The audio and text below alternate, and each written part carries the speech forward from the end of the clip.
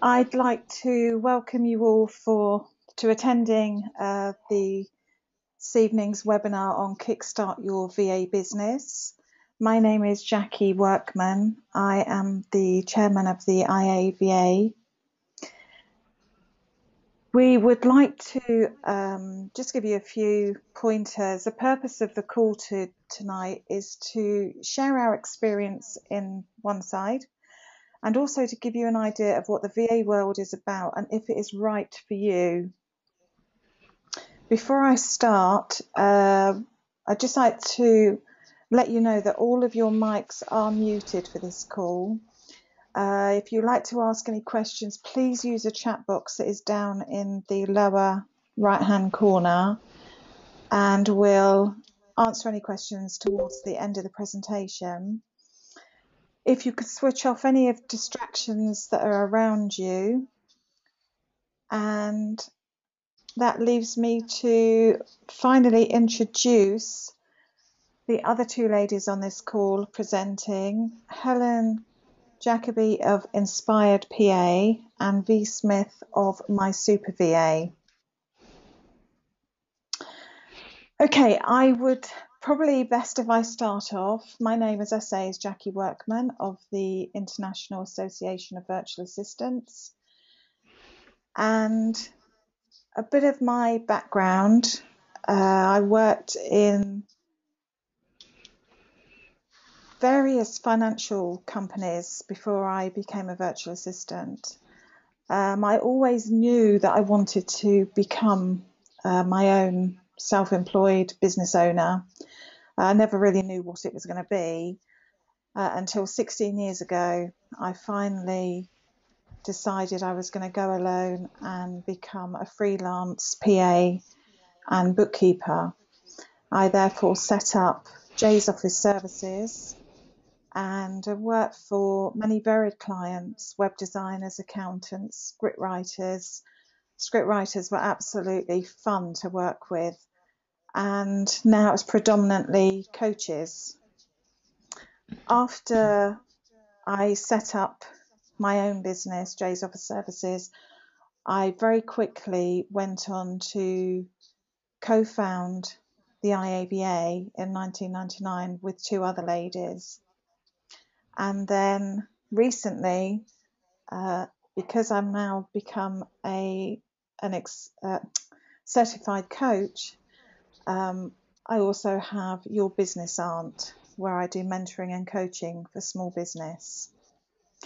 And I think that's enough of me for a moment. If I'd like to hand over to Helen. Sure. Good evening, everyone. Great to have you with us today. Just a very potted history. I spent about 20 years in the corporate world, working mainly at C-suite level and also latterly with high net worth individuals. And as much as I loved my job, and I would have quite happily done it for another 20 years, I'd always had a hankering to run my own business, or at least have a go at running my own business. But I'm quite risk adverse as a person, so the decision took me quite a long time to make. When I eventually did, it was 2008, and I set up the Inspired PA. And actually on Friday of this week, I'll be celebrating my 6-year business anniversary, so I will be at the spa for the day. My business focuses, as well as being a virtual PA, the specific sort of niches that we work in are event management and association management, so working with membership organisations. I joined the IAVA as a board member probably about 18 months ago, working with Jackie and V and other ladies as well. And you know, the IAVA is a virtual assistant or support organisation run by virtual assistants. And also a couple of years ago, I was lucky and humble enough to receive the VA of the Year award here in the UK, which was very well received and a lovely surprise. And with that, I'm going to hand over to V, who's going to tell you a little bit about herself. Thank you and welcome everyone. Well, I too have background in PA, office manager in the corporate world. My last job I was working for, when I joined the company, I was working for the boss from hell, but I turned him into a nice cake buying boss.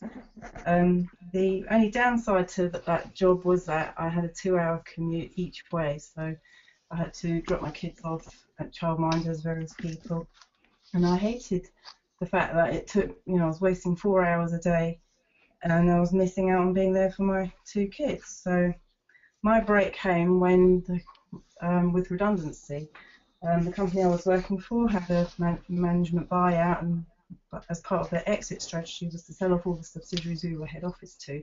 So eventually we'd have nothing to be a head office to. So in that time I was looking at my other options, and I had two very undesirable options. I didn't want to be commuting or working uptown anymore, and I didn't want to.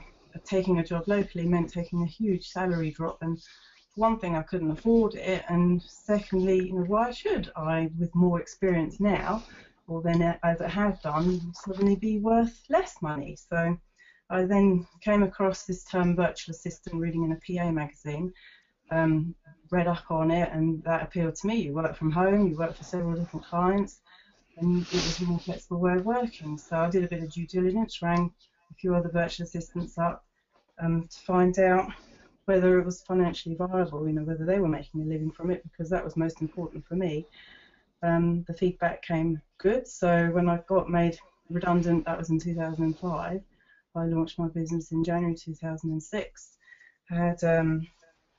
I had put together a business plan and achieved my financial goal for my 5-year financial goal. I achieved that within my first year, and I haven't looked back.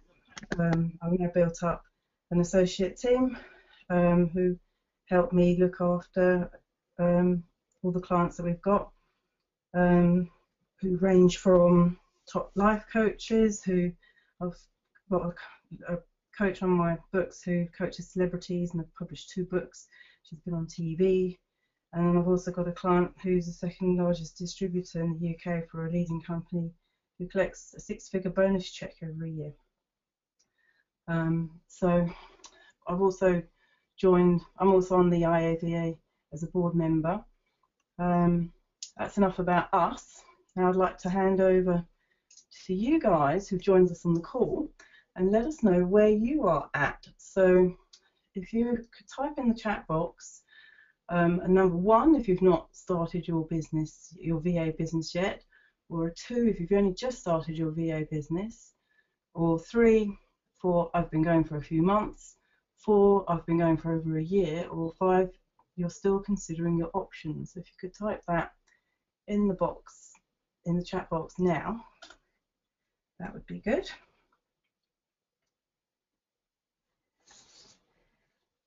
Okay, that's great. We've got some good answers there. So the next thing that we want to share with you is the best lessons that we've learned, particularly in starting up our businesses. So for me, it was getting clients when I first started. And I've been told that you've got to go to networking meetings. That's where you meet a lot of other business owners who are potential clients for using a virtual assistant. So I went along to a network meeting, and one of the things that you have to do is stand up and give a 60-second pitch. And that absolutely terrified me, because whilst I was really good at my job and supporting my boss and making him look good, I was hopeless at blowing my own trumpet, standing up in front of a room full of strangers and being the centre of attention. It was a complete nervous wreck. So all I could do, because each person takes a turn, and all I could do was count down the ladies until it was my turn, and then I'd stand up, blurt out something, can't even remember what it was, sit down, and then spend the rest of the other people giving their 1-minute presentation. I'd just be recovering from it, so I wouldn't take in anybody else's pitches or what they were doing or who they were or anything, because I was such a nervous wreck. But I knew I had to step out of my comfort zone and get good at this, because this was the way to get work. It was a good way to meet other business owners who could also refer me. So this networking group that I had joined, they ran networking skills workshops, so I went along to them and learnt about it. learned how to calm my nerves and breathing techniques so that you don't forget what you're about to say, and just practice. Went along to as many networking meetings as I could. Just didn't worry that I was making a fool of myself, because I'd have another chance to pitch, to practice pitching. And the other thing that I learned, which is a good tip to share, is about being memorable. So it's not enough to just stand up and blurt out a load of words, but actually do something to be memorable. So my trade was, or my trick was, I had a load of tennis balls, and I'd take one for every skill that I they could outsource, and then make as if to juggle them. And of course they'd go everywhere, and that made everyone laugh. And that was a very memorable way of presenting my pitch. Then coming back, as a sort of synopsis to this, a year later, that same networking group where I was absolutely terrified and couldn't do more than count down until it was my turn, I was actually chairing that group. So the lesson learned here is that you do have to practice, you do have to be prepared to step out of your comfort zone, and it does become much easier. And I love pitching and standing up and being the centre of attention and talking about what I do. So over to Helen now, please. She's going to share her best lesson learned.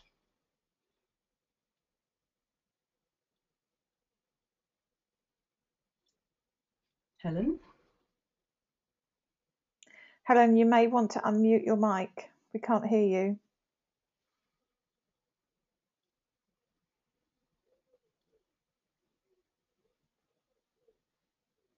Okay, we seem to have lost Helen for a moment. Okay, so Jackie, maybe we'll go on to you then, and you can share your best lesson learned. Okay, well, sorry, I'm just checking that Helen is unmuted here. Here she goes. Helen, over to you, lovely. Am I back in the room? You are. Sorry about that. Can you hear me now? We can. Lovely. Yeah. Great to be back with you. Sorry about that for those that are listening. Best lesson learned. I can honestly say, hand on heart, I have not stopped learning in the last 6 years since I've been running my business. But the one I think is probably most relevant to those of you who are either starting up or thinking about starting up is I gave up my day job, my very healthily paid city job, resigned, gave it up, started a business, and I guess naively expected to get clients, within a that didn't happen, and it certainly can happen if you're very lucky and you plan. But I did. I gave that up and went headlong into. I'm kind of an all or nothing person, so I went headlong into setting my business up, going to every networking meeting that was available in order to connect with clients and or potential clients, and obviously hoping some of those would come on board. What I didn't realize is that networking is about building relationships, and building good relationships takes time. So I got to the point where there was very little revenue coming in, and I did manage to get some clients on board within 2 or 3 months,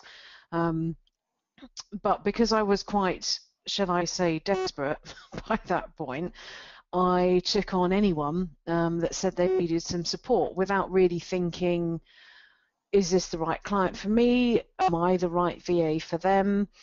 So consequently, I took everyone on and ended up spreading myself really thin, and also undercharging. That's the bottom line, literally, is that I wasn't charging enough because I was wanting to get clients on board. So if I talked rates with people and they went, oh, that's a bit steep, I back down and negotiate. So consequently, my revenue was lower than it should have been, but I was dashing around left, right, and centre, supporting all these clients. So that was probably my biggest lesson. And about a year or so in, most of those clients drifted off, and they were for a variety of reasons. Most of them, albeit they were all lovely people and I love working with them, either their businesses were failing, and don't forget this was the start of the financial crisis as well, or they sold, or they moved on and did something else, or wanted to keep the cost down even less. So I lost all my clients, and literally that was serious panic mode at that point, and I was like, I have stepped off the cliff here, and I'm in free fall. I don't know where this is going to end up. Thank goodness, literally, I hand on heart, within 2 weeks, the phone started ringing, and that was purely because I'd invested the previous year, 18 months, going out networking, connecting with people, and those relationships started to come good. And at that point, I started charging what I was worth. And since then, I've had a full book of clients. The business has grown. I work with a team of associates, and I haven't looked back. So that was absolutely my biggest lesson. Jackie, back over to you. Thanks, Helen. My biggest challenge was, well, I have two, but I'll tell you about one of them tonight, and that was being taken advantage of. I'm probably the dinosaur here. As I said, I've been going for 16 years. When I started, there were no support forums. People had never heard of the term virtual assistant. Freelancers possibly, but there were few of us. So really, I had no one to turn to learn the wisdom and knowledge. So I learned the hard way. And one of the things for me was security. As I said, being taken advantage of. It all came about when I was advertising. Now, you're going to be going out there advertising, marketing in different medias and different formats. And for me, at the time, again, times have moved on. So, you've got social media now. I didn't have that. I used the old local rag or local press, advertised in that. And from that, as soon as my ad went into the paper, I had an absolute, deluge of phone calls from charitable companies. And whilst most of these charitable companies were kosher, we all like to give. The good ones really played at the heartstrings, and they cost me a fortune for absolutely no return. So they would basically sell to me and say, oh, we've got a 70-odd thousand coverage, and your advert will be on the calendar for the year, the desk calendars, or it'll be on something very prominent within an office. And of course, I thought, oh, charity, I've got to give. So it cost me big time financially, and I can honestly say I did not get one client from them. The other side of this, the security side, is that we also, a few of us, had calls from rather fraudulent companies, and they would phone us and say, oh, we're some charity or other, and we've just finished your advert for you, we've just sent over the template and the invoices with it, can you pay it? And then you start in this whole spiel about paying them and not paying them, and that they've done an advert for you that you know nothing about, and they really try and pull the wool over your eyes, and put you in a bad position with them. So lesson learned in two areas there. And then the third area was with friends, funny enough. And maybe you've all been told already about working with friends and not charging them and doing favours for them. Oh my goodness, I was give, and there was one particular friend who was moving, and I said that I would take their post for them temporarily until they'd settled in. And oh my goodness, that was the worst thing I've ever done. As I had their debt collectors turning up at my door. So I can honestly say I have never taken post like that for a friend or even worked for a friend since. And I've always made sure that I've set boundaries, pricing, and everything for whoever I work for. So that's probably my area for now. How about you? Let's ask you who the callers on the line here. How about putting something in the chat box here, down in the right-hand corner there? What's your biggest obstacle or challenge? I'd love to see what you've got to say. Now, it could be that you're worried about finding clients, generating an income, maybe what's keeping you awake at night. So just type away down in the box there and just let us know what your challenges or obstacles are at this moment that you're facing. Okay, I'm going to hand back to you, Helen. Lovely, thank you, and thanks everyone for putting your thoughts in there. It's actually really encouraging to see that a lot of the things that you're concerned about are, please can I assure you, you're not alone at all, and they're very common themes that people have, and thoughts and concerns when they're considering whether this is the right thing for them. And your answers actually are very much in line to the research that we've done as the IAVA. We're kind of all over the place actually, in the sense of we often exhibit at major shows, we present at events, and through our membership we have regular meetups, so we get keep our finger on the pulse in terms of what's going on and what people's concerns are.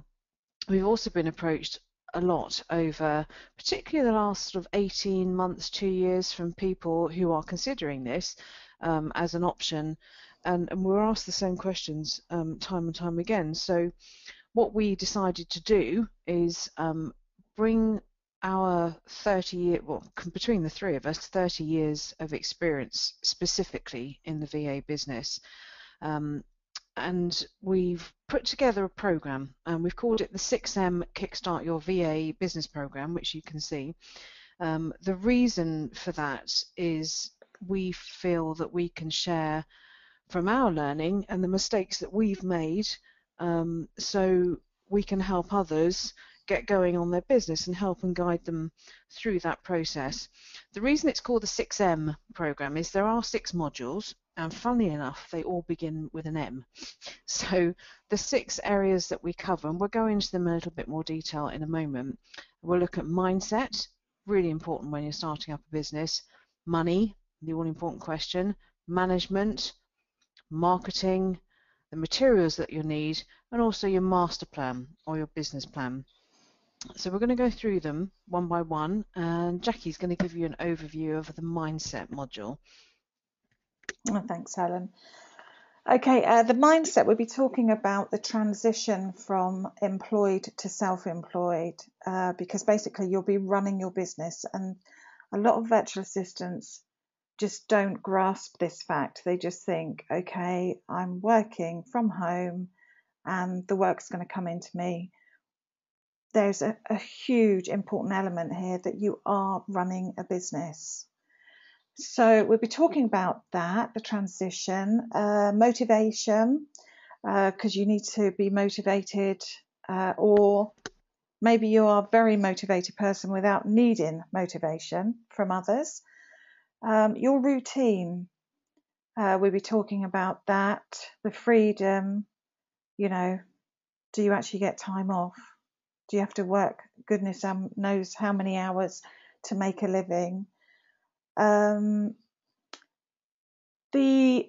not having backup departments, you've come from employed where you've got problems with IT, so you just call the IT department. Well, when you're on your own, it's a different story. Managing your clients, taking ownership of your business, you being the boss. We'll be talking about your weaknesses and how to turn them into strengths. not being afraid of facing up to your fears. One of those big ones is going to be networking, believe me. And we still struggle with that. Even the best of us struggle with the networking. And visualization, we would like to ask you, where you see yourselves down the line, your bucket list, details about your family, friends. I touched on friends earlier on. Where do you set the boundaries with them? That's mindset. There's lots in there, lots I haven't even mentioned. The second module is going to be money, and this we will be talking about the best practice for your financial management. This is going to include, your fees, what you're going to be charging your clients, how to keep your books, so your bookkeeping, whether you do it or whether you get someone else to do it, how much you can claim back in expenses or what you can claim back in expenses, self-assessment, the IR35. Also, we'll be talking about savings, national insurance 2 and 4, whether you should be a sole trader, whether you should be a PLC or limited company, bank accounts, and much more. And I think that takes you over to Helen for the management module. Thank you. We're going to split this management module into 2 categories. So looking at business management, good practice guides, and also client management. When you've secured those clients, how do you manage that client relationship going forwards? There are some really key things that I implore anyone who's setting up in the VA world to adhere to. First, it sets you apart, or sets your stall out in terms of being a professional business. And we'll be looking at things like data protection, what are the requirements there you're likely to be using and possibly sharing client data. We'll look at contracts, both with your clients and with any potential associates that you might decide to work with, how you manage your time. Looking at non-disclosure, often you'll be asked by a client to sign a non-disclosure agreement, and really importantly also insurance. What insurances do you need as a business to protect yourself? That's really critical. No one is going to protect your business if you don't.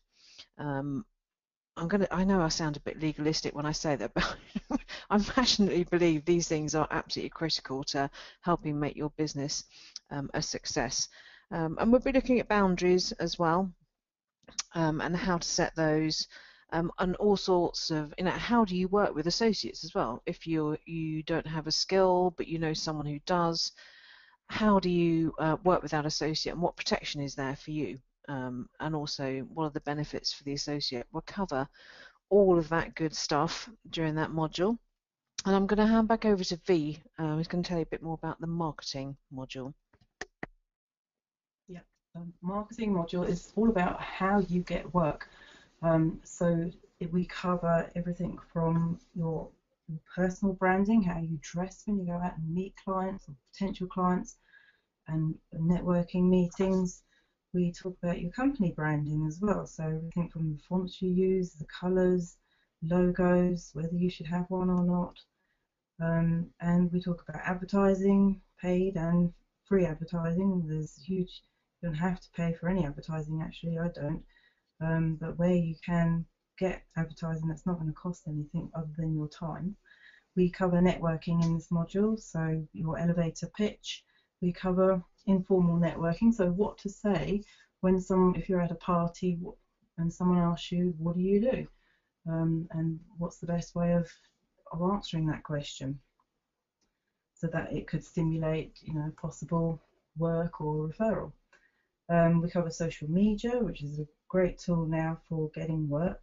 We cover websites as well, whether you should have one, whether you do it yourself, whether you pay someone else to do it, what do you have included in it, what should you specify, and the best way to lay out a website. We cover forums as another medium to getting work, and membership forums like, for example, the IAVA and other networking groups.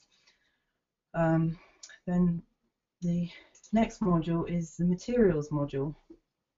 So this covers everything that you need to run a VA business. So it includes your office setup, with the environment that you have, desk, chair, the space you work in, whether it's going to be shared with multi-use room in your house, like your kitchen or your lounge, or whether you are able to set aside a special room in your house, or I have an office out in my garden. It's a purpose-built studio. We also cover other options to working spaces, like for instance, jelly is one option. We cover things like stationery, what you actually need, the software that you need, the equipment, computers, tablets, printers, faxes, whether you have them already, whether you need them at all, what the alternatives are, and we cover the software that you need to actually work your business. We cover communication tools, phones, mobiles, voice over IP, Skype, and we cover storage and file sharing options so you can file share with your clients and your associates. We also cover software that will help manage you and your business, for example, time tracking, so that you can charge clients the correct amount of time that you've worked on a particular project, if that's how you're going to bill clients. We talk about what tools you can use to manage your clients and projects, to-do lists, what the options are, what we use. And then we have the final module, which is the master plan. I'll hand back to Helen. Thanks, Vi.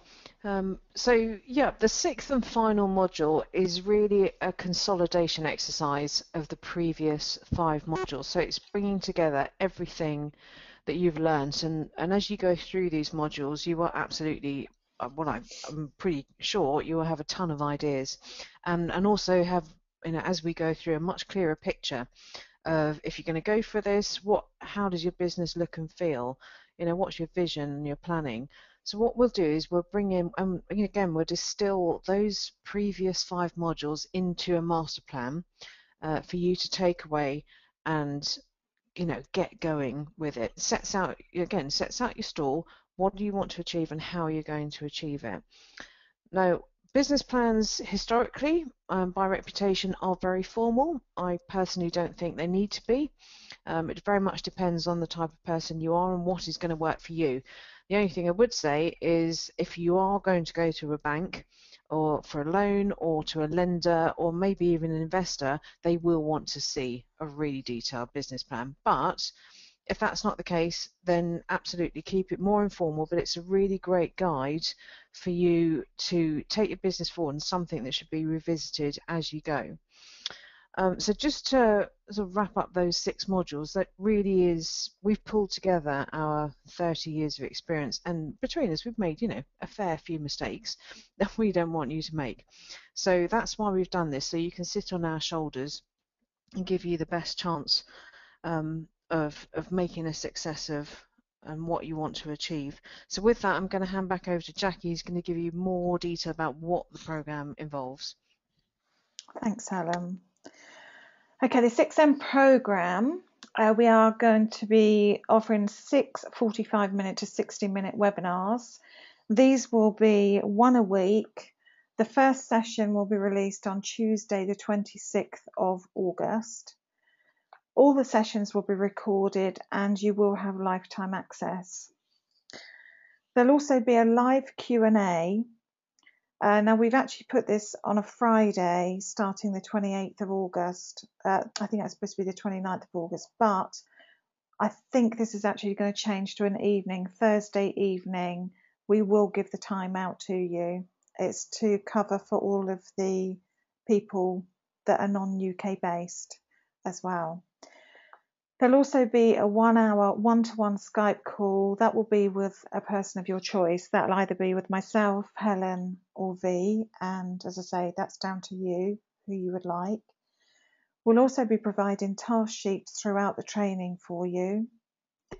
And then we have a VIP day on the 25th of October, which is a face-to-face workshop. This is to get individual feedback practice your skills, things like your 60-second pitch, your sales technique, the networking skills, all the things that you've learned over the past 6 weeks. And it will be done in a closed, comfortable environment so that, you know, we can all laugh together or we can cry together. You will be receiving at the end of this a graduation or a completion certificate, and then the bonus, you will receive 6 months free membership to the IAVA on completion. V, if you want to take it from here, thank you. Okay, so now you're probably wondering, what is the cost of all of this? Well, we're running this as a pilot program. It's the first time that we've done it, so we're going to be offering a one-time pilot run price. So it's the next time that we run this, the price is going to go up. So in return, we want motivated individuals, risk takers who are going to trust us. So we don't want any fence sitters, we want action takers, because this is not a done for you program. You are going to have to be able to go out and do stuff, the stuff that you will be learning from the modules. We're committed to giving you everything that we know how to kickstart your VA business, and we want you to be successful, and we will help motivate you. So the cost of the 6M program is $347. You can upgrade to the VIP day, which includes the face-to-face training, for £497. So you get the 6 modules plus the VIP day. Now we're running a special promotion, so there's an early bird discount for you people who've attended the call today, and it means that you will get £50 off provided you book within the next 24 hours. So that's £297 for the 6M program, or £457 for the VIP upgrade. Now, where can you book? So this is the URL. So if you go to this URL, Jackie's typed it in the chat box, so you can click on the link there. And there you can book online and get your place. If you've got any questions, then do email us at contact@iava.co.uk. I think if you've got any questions now, you can type them in the chat box and we'll try and field them now. Okay, thanks for that, V. We do have a couple of questions here. Now, the first one, can I generate a sustainable income? Helen, do you want to answer that one? Sure, yeah. The short answer is yes, I believe you can. The slightly longer answer is I think you need to be realistic in terms of how long it might take, i.e. it's unlikely to be instantaneous, which I think is the vast majority of the experience that other VAs in the industry have had as well. However, if you have the right structure in place and you have a plan in place and you know where you're going and you know what you're doing, and are open to potentially failing as well as succeeding, yes, I believe you can. And purely personally, I double my income in terms of what I used to earn in my city job. But it has taken 6 years to do that. So it's a gradual thing. What I would definitely recommend is that you have a cushion of money to see you through, if you do what I did and give up the day job and throw yourself headlong into your business. Or another option, which I know a lot of people will do, is negotiate. If you're in a full-time job now, there is an option to negotiate down to maybe 4 days a week initially, and maybe 3. It just gives you some guarantee of an income at the end of the month. Obviously, it depends on what your personal financial priorities are, but it's a really great option. The alternative is what they call the 5 to 9ers, so those who work full-time and then start their VA businesses in the evening. That's also another option that you might want to consider too.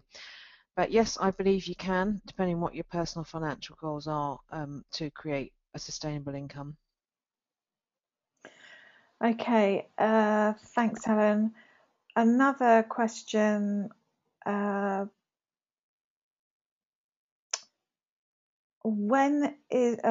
have another. Oh, goodness, there's so many of them. What if I can make. No.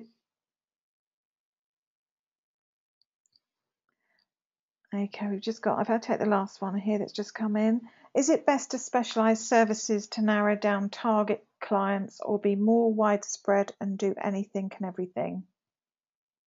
B?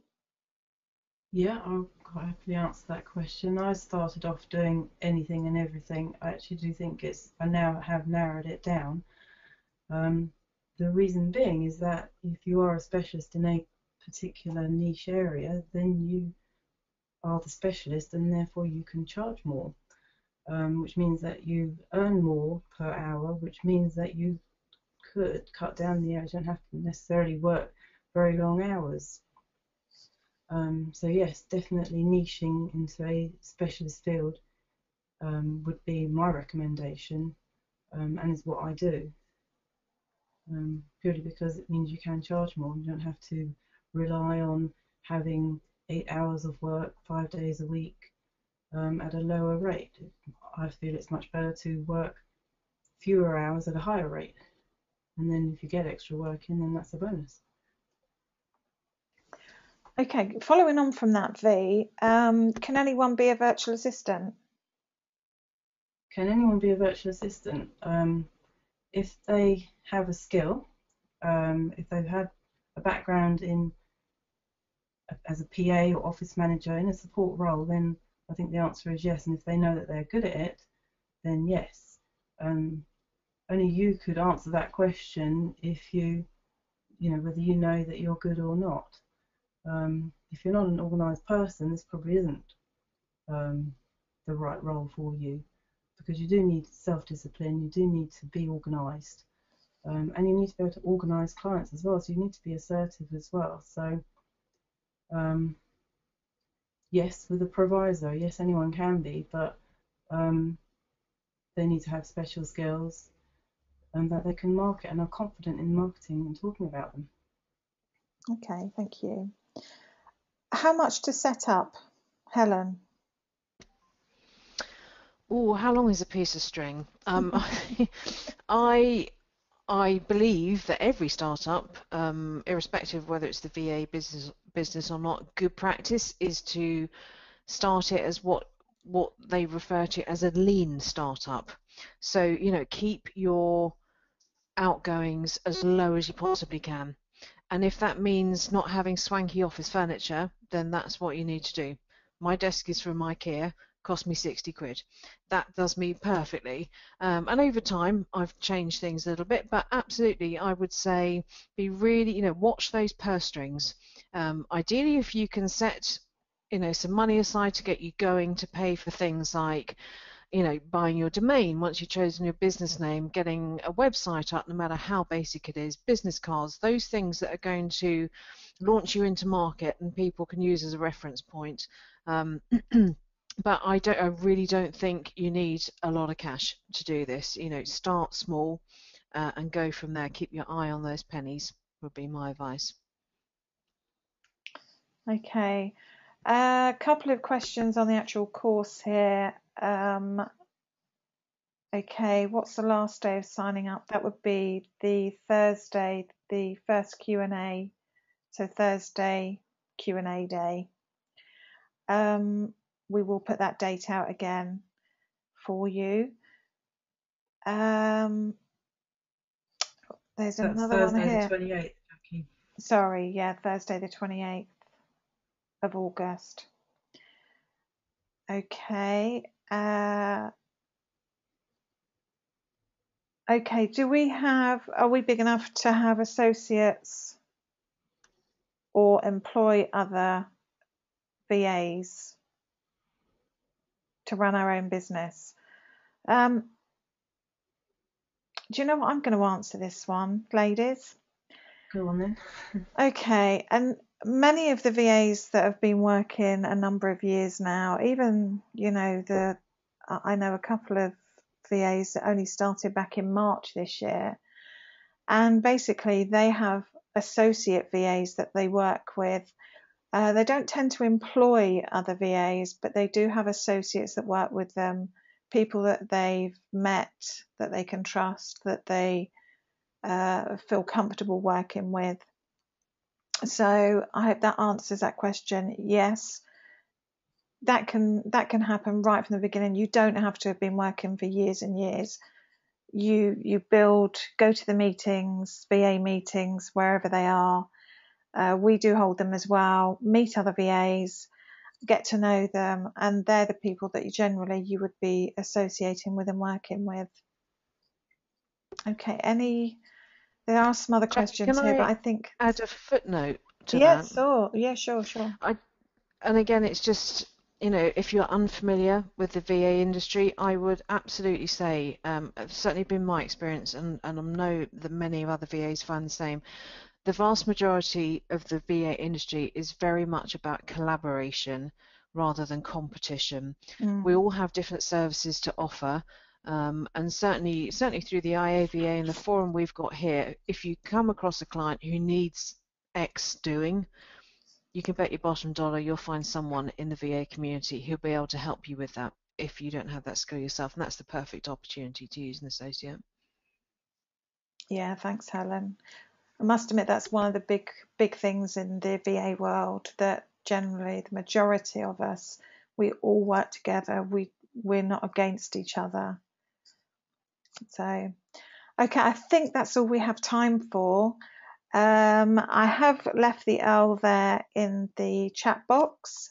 Again, if you've got any other questions for us going forward that we've not answered here or had time to, I've just put in the email in for you. You can contact us at iava.co.uk and we'll respond to you.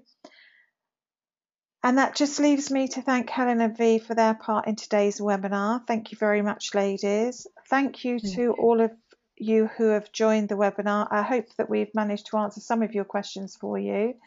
And we look forward to seeing you in the future. And best wishes to your ventures. Thank you.